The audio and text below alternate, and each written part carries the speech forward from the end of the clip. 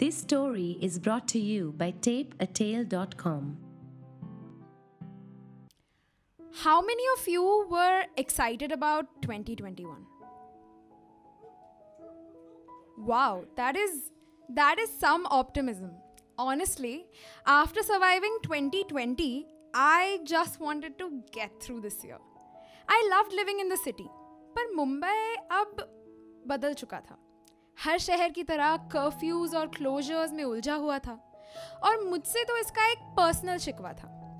वो क्या है ना कि बड़े शहर में दिल टूटने की यही सज़ा है. अकेलापन आपका सबसे वफादार दुश्मन और सबसे बेरहम दोस्त बन जाता है. अब दिल कैसे टूटा, किसने तोड़ा, ये सब तो मैं 2020 की तरह अपनी लाइफ के कैलेंडर से हमेशा के लिए मिटा देना चाहती थी. तो अपना सारा वक्त बस काम में डूब कर गुजारती और जब काम नहीं होता तो ओवर थिंकिंग में शाम बीत जाती. And I also had a flatmate who would sometimes keep me company. लेकिन लाइफ के प्रॉब्लम्स कभी इतनी आसानी से सॉल्व होते नहीं ना. So how is this for a plot twist. एक दिन मैंने अपनी फेवरेट रेस्टोरेंट से लजीज बिरयानी मंगाई, लेकिन मुझे उसका स्वाद ही नहीं आया. अगली सुबह की चाय में अदरक की खुशबू नहीं आई. जुकाम होने लगा और चक्कर से आने लगे थे. You know where this is going, right? So I tasted positive for Covid. Symptoms mild थे, इसलिए मुझे होम क्वारंटीन की परमिशन मिल गई. लेकिन मेरी फ्लैटमेट की रिपोर्ट नेगेटिव थी, तो she did what anyone in her situation would do, pack her bags and go as far from me as possible. So here I was, lonely, sick and heartbroken at the same time in a big city. The last thing I wanted was to be alone और अब मुझे अगले 14 दिन अकेले गुजारने थे. I hated that somebody broke my heart और वो किसी और शहर में घूम रहा था. And I was unwell with no one who could take care of me. First day of self-isolation and I had a breakdown. I was not at all prepared for this. I didn't know what to do. I wanted to be strong, but I needed help.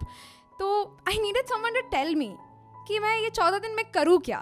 तो मैंने सबसे पूछा, Google से, parents से, friends से, यहाँ तक कि BMC से भी. सबने अपनी कही, कुछ मेरी भी सुनी. लेकिन फ़ोन रखते ही मुझे एहसास हो जाता कि सब मेरे पास तो है, लेकिन मेरे साथ इस वक्त सिर्फ मैं ही हूँ. Someone told me to remember that I'm sick, so I should take it slow. किसी ने मुझे अपना ख्याल रखने को कहा, तो किसी ने कहा कि तुम बस वो करो जिससे तुम्हें खुशी मिले.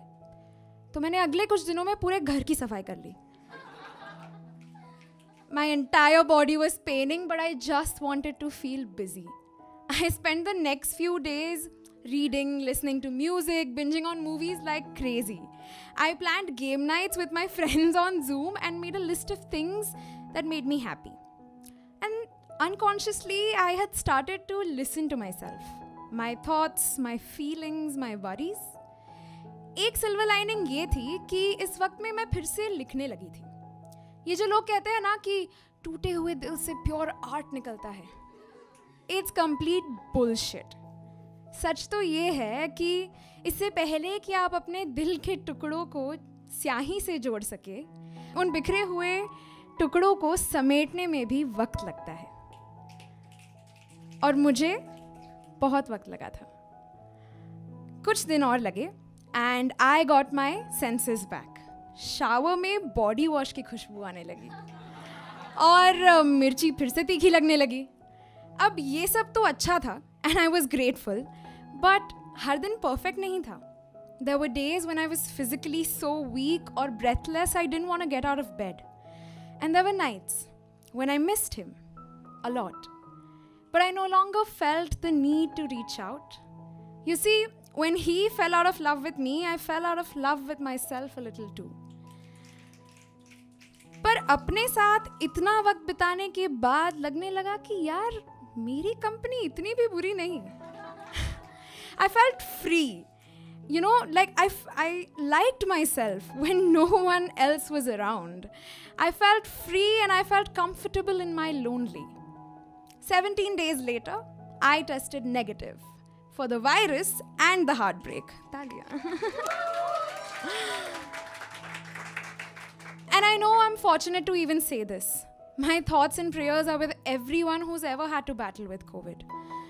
That day when I stepped out, I felt renewed, and I couldn't believe that it took an illness for me to be there for myself. मैं अपने अकेलेपन से भागने में एक्सपर्ट हो गई थी. I pretended it wasn't even there. मैं एक गिल्ट में जीने लगी थी.